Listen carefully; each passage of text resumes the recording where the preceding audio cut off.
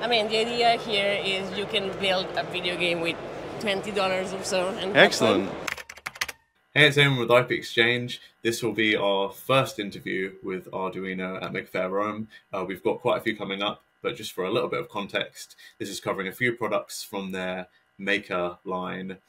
So we've talked about their Pro line before, and these are the very, very top level of the Maker line that are kind of blurring the line, and I'm very sure they can be used in commercial products. So yeah, check this out.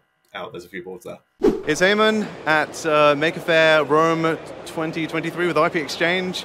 I'm at the Arduino booth, the center of the Arduino village. We've interviewed pretty much everyone that we have in the whole of the village, and now we're on to Arduino itself. So here's Anna. Hey, hello. And we've got, I think, 3 rounds of demos to go all around the booth. So yeah. Anna, let's start off what's going on here. So thank you for giving us the opportunity to tell something about what we do.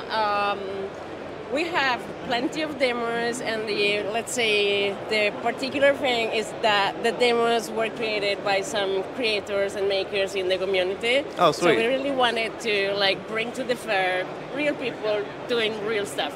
So this is basically a cocktail bar. Uh-huh. So let's say you're going home, you want a cocktail. We cannot serve, of course, beverages into the fair, so we are just playing with colors. Mm-hmm. And let's say that I want a cocktail that's gonna be the color of Arduino, so I'm gonna push this button, and you will see a process in which RGB colors are mixed, and in the end there will be this romantic spoon going down and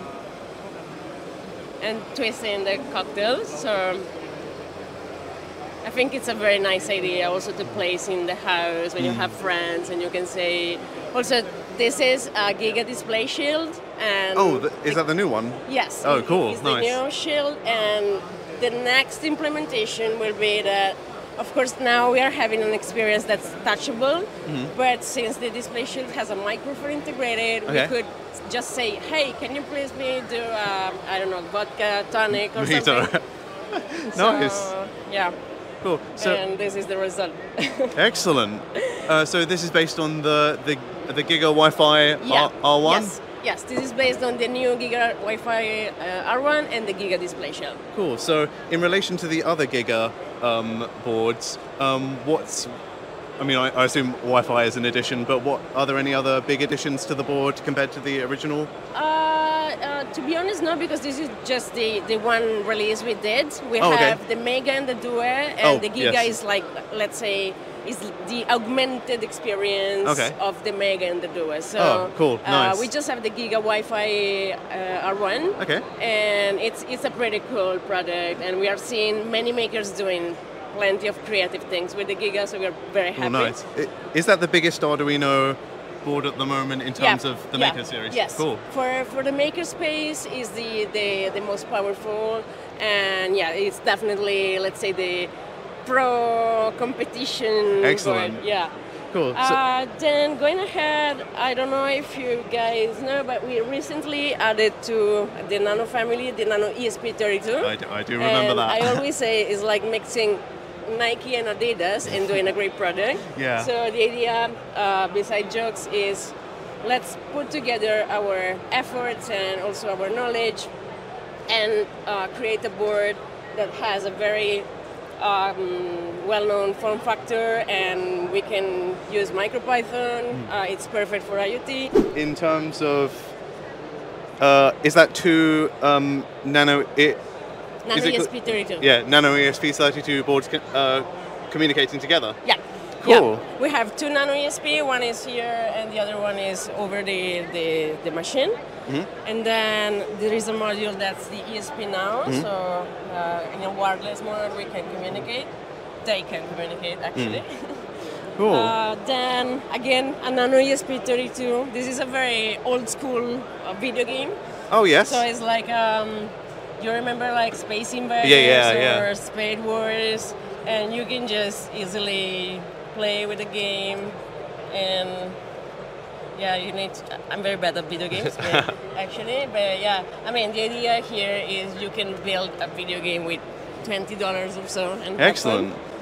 Yeah, because I guess the ESP32 is very, very powerful. Yeah.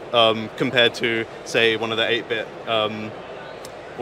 microcontrollers. Yeah, and you can do really a lot of things in a super tiny form factors. Excellent. Also for wearables. I mean, we are seeing that it was like a real challenge somehow to launch this product, but we have seen a community that's really responding in a very positive way. So, excellent. Oh, I'm glad. So yeah. Then we have a couple of memory games over here, and then I would say our range of boards. And yeah, this is pretty much what we have. Excellent. In this Maker Faire edition. So just a funny one, because I can see it's a limited edition. I've never seen this guy before. So really? when was this around? We launched this 2 years ago. Okay. Yes.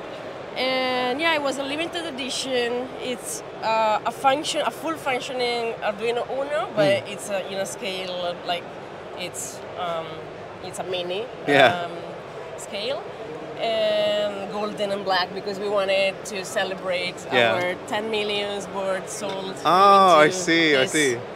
Cool. So yeah, it's a cool product, very like premium product. Excellent. So, Arduino GIGA. I made a bit of a mistake there. They look like the Mega and the Duo, but this is a significant addition, especially considering that even when you put in the GIGA shield with the display on it, you still have access to all the pins that you did before if you were using a Mega or a Duo. And man, the Nano ESP32 is a pretty damn good combination of two companies. Just looking into the specs, there's some stuff that ESP32 can do that just isn't normal. Like I think it's ESP Now protocol. So two ESP32 devices can actually just directly talk to each other in their own protocol. These devices really are blurring the line between just kind of normal makerspace and professional design space. Don't think of them as the same league as, say, an Uno